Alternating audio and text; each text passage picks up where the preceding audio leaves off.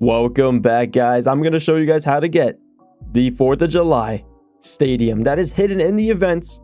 Now, let's get straight into it. If you guys go into the backyard show, you'll get a bunch of events, which obviously you're going to have to go throughout every event and see what's inside of it, which you will get mainly the 4th of July tokens and Common Plus players, which is a good thing here and there. There is also some, other stuff like cosmetics, 4th of July logo, the stadium, but where is it exactly? I haven't actually even played throughout the events. I really don't care as much because there's no stamina to play throughout. It's just play now, and these are also play now, so I can just play whenever I want to.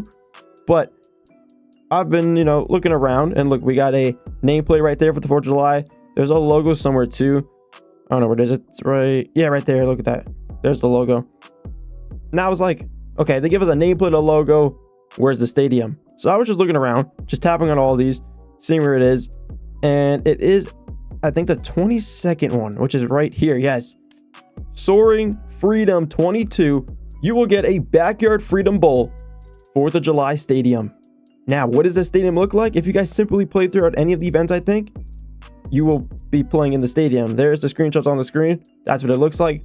I tried my best to get some cinematic screenshots of the field. Yeah, there you have it. It looks not so bad. It's like a simple basic field. It's also in the background right here too, a little bit. There's houses on the side, and the end zone have the American flag as the end zone, which is cool and all.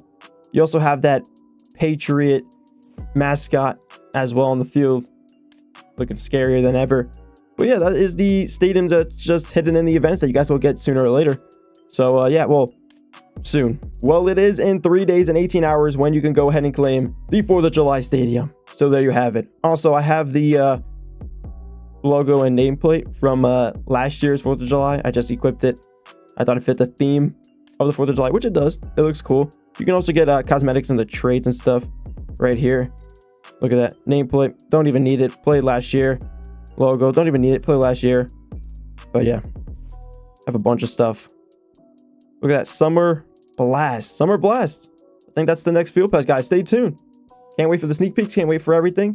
But that's gonna do it for this one. Hope you guys did enjoy. Drop a like down below if you haven't already, and I'll catch you guys in the next one. Peace.